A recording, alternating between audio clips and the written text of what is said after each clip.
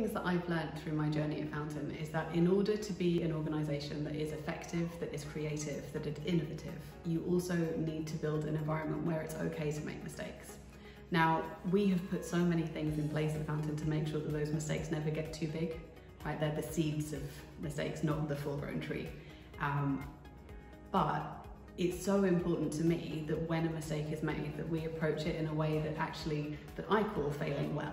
And what that means is that we're learning from every single challenge that we face. Every time something goes a bit wrong, instead of just fixing it and moving on, we say, okay, wait a second, how can we take what we've learned from this and make sure that it doesn't happen again? And you know what? It might happen again, but then we say, oh, the process that we changed there wasn't actually enough. We need to change even more in order to get to that point.